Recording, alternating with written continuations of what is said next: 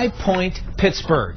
It's the brainchild of a former Post-Gazette travel writer, David Baer. His idea was to create a public viewing spot on top of the U.S. Steel Tower downtown, like New York has at the Empire State Building.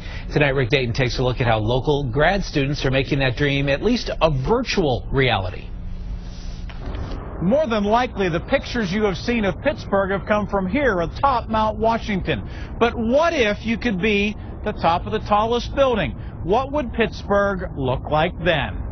It's being somewhere without actually having to be there. It's experiencing feelings, buildings without actually being in the place. That's Sean McChesney's short definition of virtual reality, and it's exactly what he and a team of grad students at Carnegie Mellon are doing with the USX Tower. Basically, you'll be able to ride the elevator up, you'll be able to see the views, see the dining hall, the media gallery, see what can take place inside of it.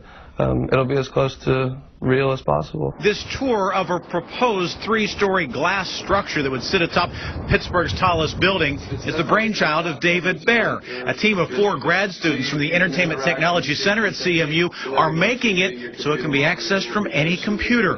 When it's released May 3rd, you'll be able to control your personalized tour via keyboard and mouse. It's all proportionate, it's all relative, and I mean, we showed a few people who are afraid of okay, I'm good, you can back away from the window now. So it's pretty close. If you were a tourist looking at the city from Mount Washington and wanted a closer look, you pop a quarter into the old-time binoculars and take a look around town.